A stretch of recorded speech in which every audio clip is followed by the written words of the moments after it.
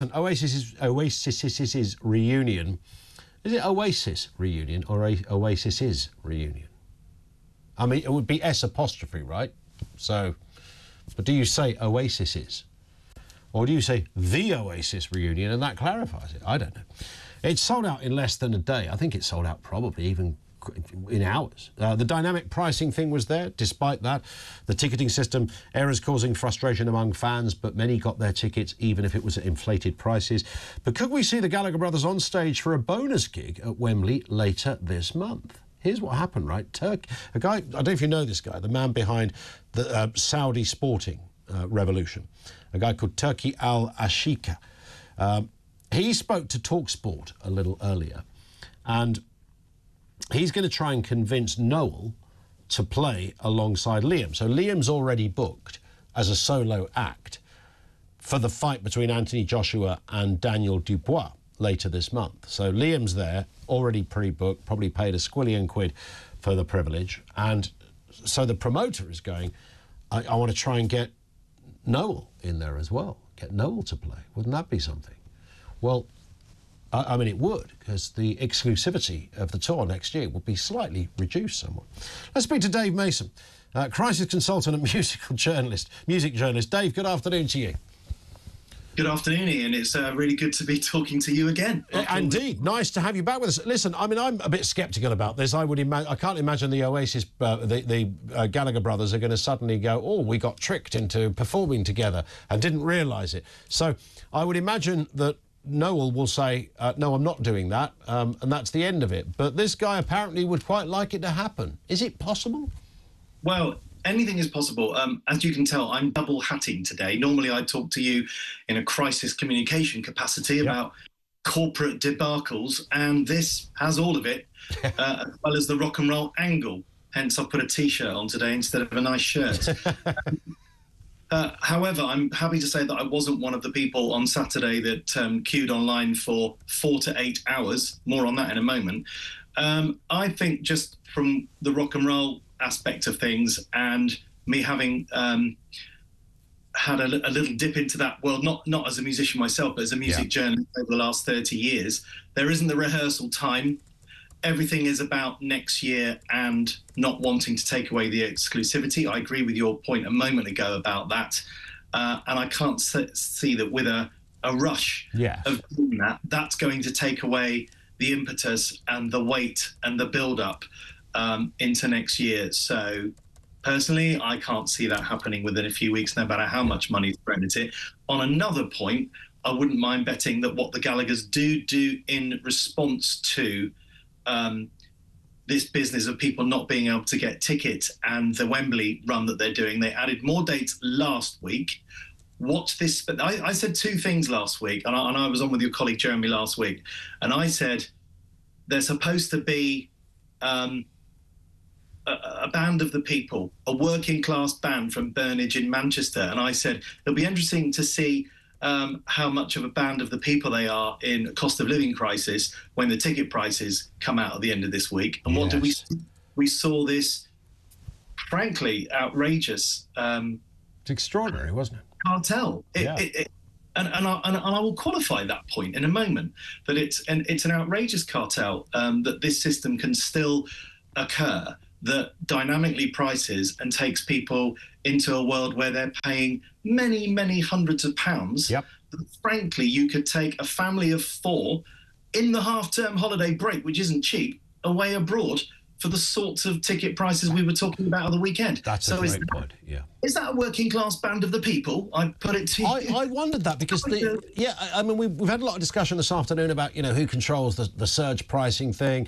I read a few things at the weekend that said the band ultimately can control that. Well, that would be the management rather than the band, but nonetheless. And then I heard other people go, no, it's Ticketmaster. They're more powerful than the artists these days, so that's their system and that's how it works. But surely, if you are Oasis, you can go, right, it's 100 quid a ticket. It's never going to be more than 100 quid a ticket. That's what everybody pays, end of. You could stipulate that, I would have thought. Two organisations, 2 brands are put into the frame for this. Let's just go from the rock and roll hat to my crisis communication consultancy hat here. Oasis are in the frame for not really getting out in front of this and having a bit of a plan for the demand. A moment ago, I mentioned the fact that the Wembley dates last week that were added, those are, I reckon in the next week or two, we will see them adding more dates at Wembley so that they can say, we beat Nebworth, we've beaten Taylor Swift. They'll want to outdo Taylor Swift's run of 8 concerts there and have a record-breaking 10. So I reckon they'll do that. And there's talk that Nebworth are asking them to reprise their 30th anniversary 1996 Nebworth concert for 2025-26. So look out for potentially Nebworth dates for the year after next, which again will keep that on a roll. That's if they haven't beaten each other up and chucked guitars at each other before then. Well, that's very true, yes, because there were people joking, weren't there, that, you know, the gig might not happen at all because they'd had another fight by then. Now, there was people in the queue, right, with thousands of people ahead of them, and there was a meme going around saying, while you've been waiting to buy your ticket, the Gallaghers are split up. Did you see that one, Joe? I did see that, yeah, that's right. That was great, wasn't it? I love that. Go on, Dave, sorry. How much time have we got? Go on, keep going. No, my colleague Candy, who I work with, was talking to me this morning. She was 360,000th in the queue. She waited 8 hours on Saturday.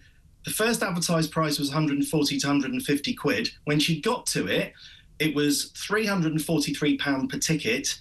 And then she was chucked out by the algorithm and told she couldn't book. It either thought she was a bot, which was going on, or it was asking her to go in the general admission bit and book stands, and then it would say tickets are unavailable. It was a mess. So here's one man who's got it right. Paul Heaton from the beautiful South. Yep. He's put out a thing saying, I do not want people to... And he could fill an arena. He did Glastonbury this year, you know, Norman Cook joining him on stage there. He said, I won't put my tickets beyond £35 a ticket. He decided that, and that's where those ticket prices are staying, because he said, I want people to be able to afford a drink. But here's the real bit that is outrageous. Guess who owns Ticketmaster? Ticketmaster are blaming the band and the promoter. Yeah. The promoter for this concert is Live Nation. Live Nation owns Ticketmaster. There it is. They are a wholly owned subsidiary of Live Nation. So how and why are they blaming their own parent company? Let's get a statement from them. Come on, let's get them on. This is outrageous. Let's fight. Yeah, I mean, talk about crisis management. That's a crisis. It needs explaining. But maybe I did think, you know, when we were talking about this and knowing you were coming on, Dave, I did think, you know, maybe they just don't care. You know, it's all publicity in a curious way, and you know, people aren't going to. When there's another, you know, when the Rolling Stones play Wembley next year or whenever they are, no one's going to. Oh, I'm not going to do it via Ticketmaster because of that debacle with Oasis. People will just go back to them, won't they? Yes, because what we have in this country now is a system where, you know, 30 years ago, people would queue for HMV, and you remember those Nebworth tickets for, here's a thing for you, it's not a test, but let's just see if you can guess. When in 1996, the Nebworth Oasis tickets went on sale, guess how much they were for the concert in May 96? Just guess. You're going to tell me it's something like 50 quid or something. That's double what they were. Wow. They were £22 for Nebworth. At the height of their fame.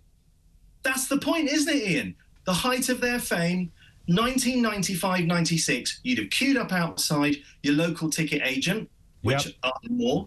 So this is a monopoly, and Lisa Nandy and the government are right, perhaps, to look at this stuff in the round. But the wider argument here, of course, is if you then do it for concert ticket pricing, then are you going to do it for hotels? Because there's dynamic pricing airlines. There's dynamic pricing when you're booking hotels, as people found out to their cost trying to book hotels in Manchester and then finding that those would cancel their bookings last week and put them on for 3 times the amount. The problem is we all have short memories when these crises occur, and we move on, and next year people will all forget about it and we'll all be excited about Oasis again. And I'm afraid often these crises do blow over, but I hope that people keep shouting about it, and that actually maybe there is investigation by Lisa Nandy to see there's got to be a fairer way of doing ticketing in a world where we can send spaceships outside of our own. Yeah, So, and you're not going to charge somebody 500-600 quid to just see a band, for goodness sake. I mean, look, I know capitalism,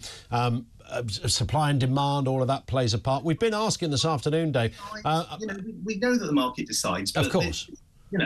But to what degree is that fair to fans? Yep. Hard-earned working money. It's just not a reasonable amount of money. Absolutely right. I've got to ask while you're with us, Dave, because we've been asking this afternoon, what is your upper limit to see who? Who would you pay big bucks to go and see live? Right, okay. I answer that straight away. I was happy to pay a couple of £100, just under a couple of £100, 8 years ago to see the Rumours lineup of Fleetwood Mac, Lindsey Buckingham and Stevie there in Birmingham at the NEC. I would give you, because it can't happen now because dear Christine died nearly 2 years ago, yeah. I would pay 500 quid plus per ticket for that now. I reckon I would pay that. Do you know what? Can I just tell you a story about that? Because that was amazing. Adam, our producer, yeah. Which was, how long ago was it, Adam, this happened? So 5 years, so probably part of the same tour. Adam's, from Australia, and not that that's necessarily relevant, but he had a choice to go to see the Spice Girls, it's about 5 years ago, or Fleetwood Mac. And please no. Well, I'm sorry. No, he did, Dave. He went to see. Yeah, I know. He went to see the Spice Girls. And of course, you can never now, because of Christy McVie, you can never see Fleetwood Mac again in that form. One of the finest bands ever, a great sort of Anglo-American combination of such amazing music. And I would, if you're ever bored, check out some YouTube live stuff of Fleetwood Mac. It is just, it's amazing. Lindsey Buckingham's live version of Big Love. Big Love. I mean, yeah, exactly. Can you imagine seeing that on a live stage? And Adam was watching, I'll tell you what you want, what you really, really want, over there at... Does Adam want some reputation management help at all? He was spicing up his life. That's what he was doing. Yeah. Living his best Spice life. Well, each to their own. Each to their own. Yeah, I get it. I love it. Dave, you've been brilliant as ever. Thank you. Great to have you on again. Dave Mason, crisis consultant, music journalist with us on the programme.